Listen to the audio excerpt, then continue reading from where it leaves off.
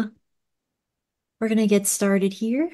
Hi, everyone. Okay. Welcome back to the press conference. We are joined by Boostio and Asuna from 100 Thieves.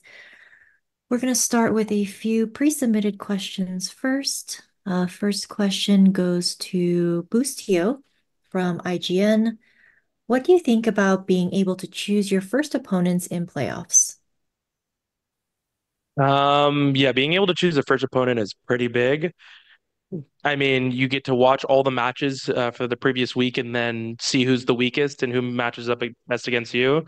And then you get to pick them for the first round. And to be honest, you only need to win two series to make top three, I think, and to make the Mercedes-Benz Arena. So winning those two BO3s is like everything because like that's what you want. So being able to win that first match for sure, like 90% sure, it's very nice. Thank you. Next question also goes to you, Boostio. How do you think your team has been performing this season in terms of team synergy? I mean, the first couple months were definitely rough when it comes to team synergy. Um, but the last, I'd say, 3 months since kickoff, pretty much, we've been looking very dominant in team play. I think we have a lot to work on. So in practice we're still working on it. But overall, I'd say we're like probably a top three team in terms of team synergy. So as long as we keep working on that, our mechanics will carry us, and then we'll be good. Awesome. Thank you. Next question also goes to you. How do you think the Viper nerfs will impact her role on maps where she was played as a secondary controller, such as Bind? Um, I don't. I mean, I think she's still going to be good. I think Viper is just broken in general. So even the nerfs are not going to be, it hurts her, but it's not going to be crazy. I think on like Icebox, Breeze, even Bind, you could still play her. It's just up to the team. So I don't think she's the worst, but she's definitely weaker, but you could definitely still play her. Thank you. We'll now move to remote media questions. First question from Elizabeth, the Score Esports. Hi, everyone. I would like to know that BCJ could not think of a question in time, so this is a different one. Um, but my question is actually for Asna, and it comes from my chat, from someone named Defo. I wanted to ask you, what is something that is underappreciated for you and your team that you think goes unnoticed? Just with them, a lot of to be put this in context, a lot of talk about, Boostio and, the team, crowd's performance, et cetera, et cetera, et cetera. But what is something that you think people are not noticing? I'd just say the core from last year. I feel like a lot of people judged us from like a 4 month stint. So, I mean, yeah, it's just like a lot of view on us as Lucio revived us when, I don't feel like that, obviously. I had confidence going into this year, regardless if we had Lucio or not. So, yeah, probably just that, really. Okay, best of luck, boys. Thank you. Not bad. Oh, okay, not bad. You did great. You did great. Thank you. Next question from Adli via Largigi. Hi, this question is for both of you guys. We are seeing on social media both of you guys are, having fun in Shanghai, first time in the city, the vibes are immaculate. We're still doing the stuff you usually do. How has the team's morale after, winning stage one, coming as the first seed? How has it been coming into Shanghai as a boost for your confidence? And out of all of the teams, which one do you want to choose out of the Swiss stage? Let me go. Yeah, you can go. I mean, yeah, the vibes are definitely, I think, at an all-time high. I think sometimes it can falter because we're in a competitive like esports still, so like vibes during practice or not all the time are perfect, but I mean overall we are like such a close team. It's amazing. I love it. It's so fun. I'm having so much fun this year. And then picking from the Swiss stage, I'd say probably any Chinese team or G2. If G2 make it out, I think our team is so confident against them that like we actually cannot lose to them even if we played them like 50 times because of how confident my teammates are against them because we just keep beating them and destroying them. So it will probably be a Chinese team or G2. Yeah, I agree. Thank you. Next question from B Valorant. My question is for both players, but particularly for Boostio. And you have shown your love to Shanghai on the X we have seen your Twitter. And what is your favorite part of Shanghai or what impressed you the most? I mean, just arriving in the van, coming into the city, like downtown, like wherever we're staying at, we can't say where we're staying at, but coming into it, the views were like something I've never seen. I've been to a couple big cities in the world, and I think it's like the most beautiful city I've ever seen, like architecture wise. It's incredible. I mean, it reminds you of like New York, but it's just like clean. Like he says it a lot. He's from New York City, Yeah. and he says it reminds him of New York, but clean as well. Yeah. It's also a lot more like skyline just in general. Like in order to see New York City skyline, you have to be in the water or like Brooklyn.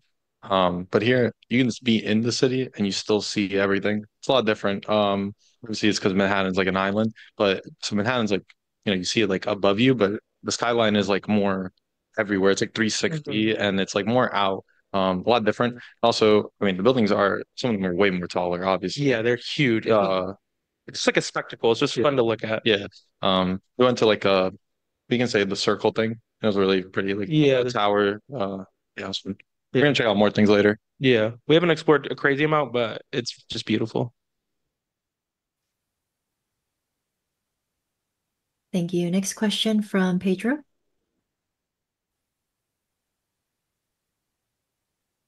Hey guys, well, first off, welcome back to Masters to both of you guys. A pleasure to have you guys back in this stage. Got a question for Boostio, but also you can answer this if you would like.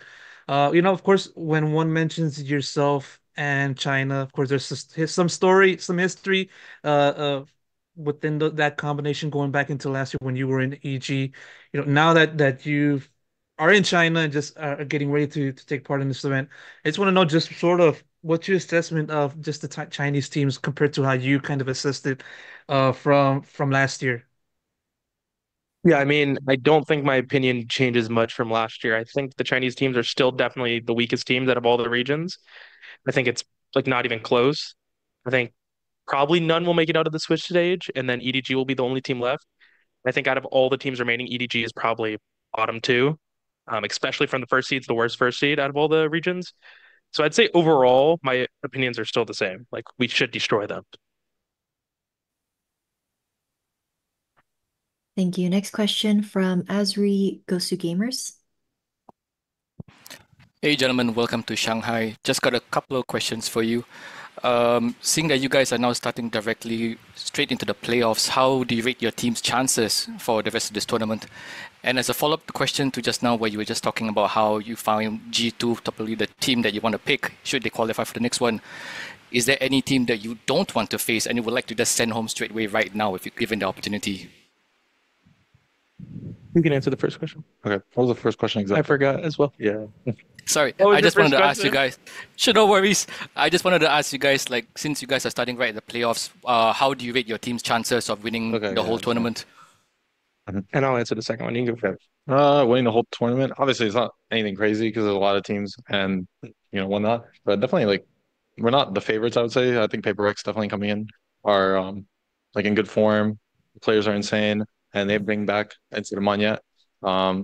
So they're probably the favorites, but I would say we're pretty like top three at least in there. Mm-hmm.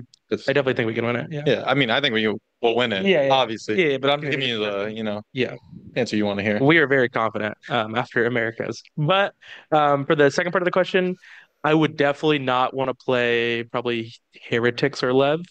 To be honest, I'd much rather pick a G2 or a Chinese team if they make it.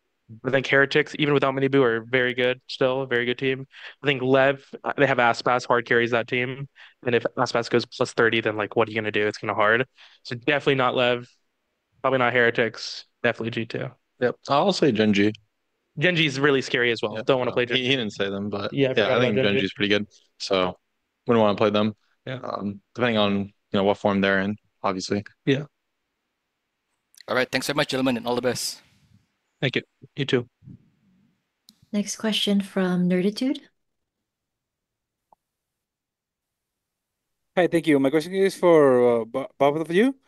With the time zone changes that you like from playing in China, how have you been managed the effects on your performance and preparation for the matches? So how do we manage the expectations and performance of the match, right? Can No, you say no. it again? I say it again. Okay, sorry. How have you been managed the effects on your performance and preparation for the matches, the effects of the jet lag. Oh, okay. I got it. Yeah, I see. Right now we still have another week to our game, so we're not as affected. But I think if we had the 7 p.m. game tomorrow, some of us would maybe be a little bit sleepy. Yeah, for me, he's 100% correct. I'm fine. I can sleep where like whenever. So like I literally went to bed at like 12 last night and woke up at like 11 today. I slept like 11 hours. So I'm good. I'd be able to play the late match. But yeah, some of my teammates woke up at like, I'm going to bed at like 10 and waking up at 8 right now. which is So not good for a 7 p.m. game, which yeah, we so need to fix. I'd be sleepy at 8:30. So, not good for me. And then for our performance, how we're prepping for that. Right now we're just like chilling, practicing, fixing some small things that we want to, some maps here and there. But overall, we're not, I mean, we're gonna change a lot of things. But at the same time, we know what's good and what's not. So we're just scrimming and getting back into form, as in for our team play mainly. Yeah. Obviously we're all individually confident. We believe that we're gonna be the best individually. We just need to make sure that we're working together and then we'll be fine. Yep. Thank you so much and good luck. Thank you. Next question from Elizabeth, the Score Esports. Hi guys. I wanted to follow up on something. This is for anyone who wants to answer if feels most comfortable answering it. Something that Benji Fishy brought up that I want to ask you guys about is about the burnout of the schedule and how kind of brutal the schedule is. You are on the same path as Sentinels in Madrid. They won kickoff, you won stage one. You are one of the favorites. In my opinion, I do believe you will win Shanghai. Is that a fear for you all, or do you feel as if that what happened to Sentinels, the burnout, etc., will not happen to you? I don't think so. I have a couple of reasons. I think maybe the biggest reason, I don't know. It's still a little weird that they just dropped off. I think that's pretty bad on their part. I don't know how they did that.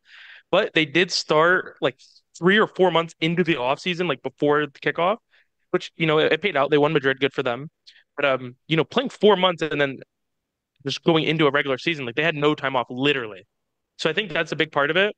And then I mean, they didn't play for that long though. Like it was only like 6 months they were playing. I don't think burnout should kick in yet because back in like 2022, 2021, like you got like we got no breaks. So it's a little interesting. I think we will be good. My teammates are grinders. They've all been playing ranked. Like we literally just play a lot of ranked, like all my teammates do. So like I don't see a world where we would burn out unless we would have to play for like I would burn out if I had to play for like 9 or 10 months straight. But that's not going to happen. So I don't see a world where we burn out. I feel like they burned out. I don't know anything about them, obviously, as people or anything, but I feel like their burnout might be attributed to like streaming and stuff. I feel like they did that a lot as well on top of everything. If we just practice, though, I don't see any burnout really happening, even if I played the entire year making every event going far. Um, because the biggest thing I faced it last year, burnout wise, was like you're scrimming and you're just not doing anything. Like I practiced for 3 months in between like losing to my BR and then the Sen one game. Now that felt like burnout because I just played 3 months of scrims for one BO3 and I lost, and it's just like devastating. Yeah. I think that sucks the most. I would hate to be in someone's shoes where you don't even have the chance to compete in the international stage. I don't think that feeling is way worse than whatever burnout could feel, in my opinion. So, yeah. All right. Well, thank you so much. Thank you. And the final question will be from Ravish. Hi guys.